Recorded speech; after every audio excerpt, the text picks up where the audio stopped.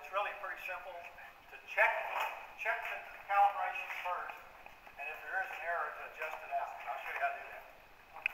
For those of you, I guess everyone has a torque wrench similar to this. It's what they call a click type, and as you put torque, the spring inside has a latch. As you pull it, it clicks, and that's how you know you've got the right torque. You turn the handle, and it's got a scale here in inch pounds. And as you turn it, you know you're increasing the tension on a spring inside, so it takes more torque to get the click. So what we're going to do is check to see first, is the wrench accurate? And the way I do that is I've got a spring scale. And this spring scale is the key to accuracy. If the spring scale is accurate, what we're going to do will be accurate. If the spring scale is wrong, what we're going to do will be wrong. And the way I check the spring scale is I lifted up a gallon of water. If you buy the gallon jugs of water at the grocery store, a gallon of water weighs 8 pounds. So lift it up, check it. Yep, it was dead on the money, 8 pounds. So for what we're going to do, I think the spring scale is probably accurate enough. The second thing to do to start with is you need this little fixture here. And all I've got is a piece of particle board. I screwed in a 3/4 inch bolt, tightened it down, and I put a little wooden block in here to hold it. So now I've got a place for this torque wrench to work against. And there's very little friction, so when I check it, it's going to give me a very accurate reading. And now I need a place for the spring scale to hook up to the torque wrench. If this hook were big enough, you could actually do it by just hooking it over the handle, but it's not quite big enough. So I got a piece of safety wire, just twisted a little loop in one end, twist the other end around the handle.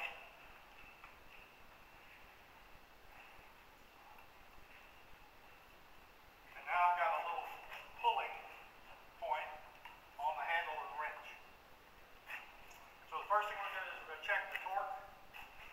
Right now the wrench it goes from 25 to 250.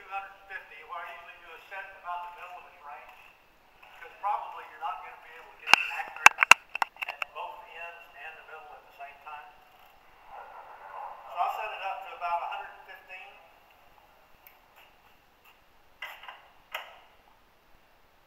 And then I'll take the spring scale. First thing I do is I measure from the pulling point on the handle to the center of rotation. And that is exactly 11.5 inches. Then I take the scale and I pull until it clicks. So there's 5, 6, 7, about 7.5. 4, 5, 6, 7, just over 7 pounds. Oh, you know what? I got a problem here. Hang on a second. I'll turn it.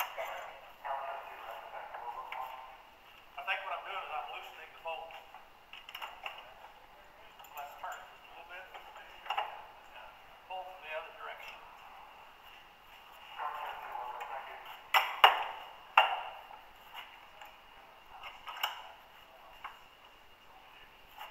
And this thing does have a knob you can turn to pull from either direction. Yeah, that's what's happening. Bolt.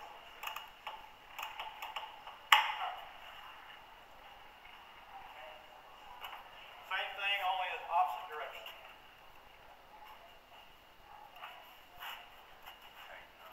5, 6, 7, 8, 9, 9.5. 9.5 pounds of force, 11.5 inches. Do the math. He's going to cipher for us. Cipher. You know how hard 3rd grade was on me. 11.5 inches times 9.5 pounds equals 109.25 inch pounds.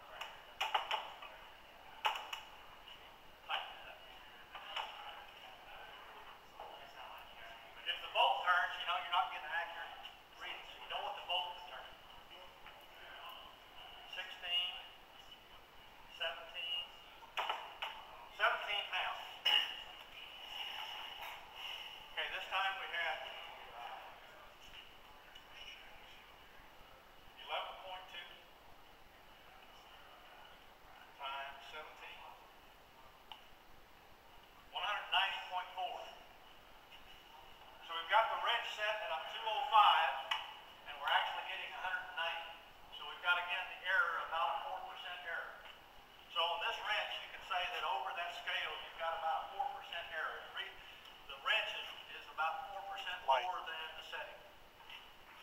Okay, how do we fix that? If you want to fix it, first, 4% is not bad. You can probably do just a little bit closer, but to get it closer, you've got to go in and make the adjustment. Here at the bottom of the handle, there's a little plastic plug you just pick out. And at the bottom of the handle, there's a threaded bolt with a 7/32 hex keys hole in it that this goes into. But before you can make the adjustments, you've got to loosen the lock nut. And there's a 11/16 lock nut that holds that setting, that holds that threaded rod from turning. So you got to go in there with a socket and loosen that lock nut. The problem is a normal socket won't fit down in there. So I had to make a special socket. And I took my lathe, I took 11/16 socket and I just turned it down to make it a thin wall socket. And now it'll drop right down in there and lock. And then I milled a couple of flats on the end of that. So I could take a wrench and loosen it. And now I can get in there and make the adjustment. So I'm going to tighten it up just a little bit to make it slightly stronger. And then I'm going to check it.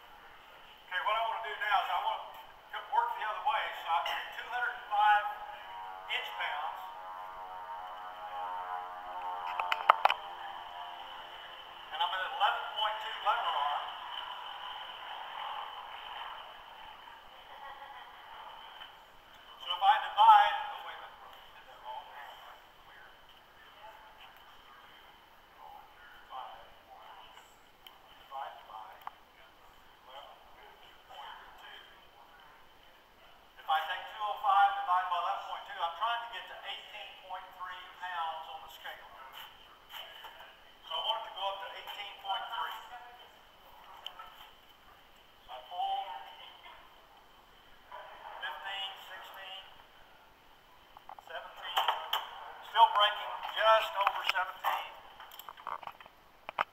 Tighten it up a little bit. 15, 16, 17, 17 and a half.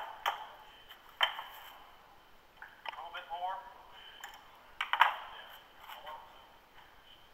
15, 16, 17, 17 and 3/4.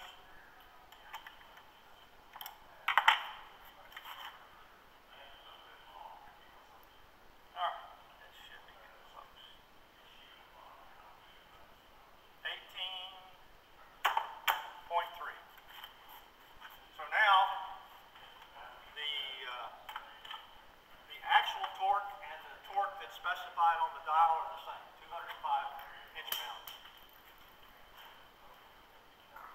Before I quit, I'm going to go back and check it at the center of the range again. Because again, this scale may or may not be linear throughout its full range. So I'll set it back down to about 100.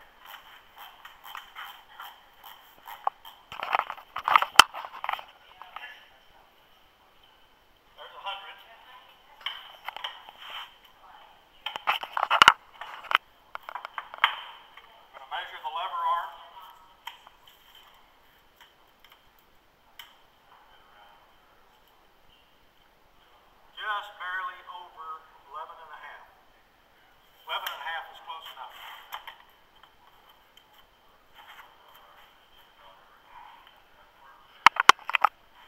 So 100 divided by 11.5,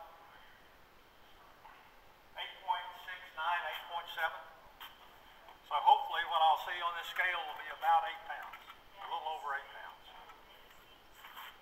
Give it a pull. 7. There's 5, 6, 7, 8. About 8 and a half. Pretty darn close. So now we're within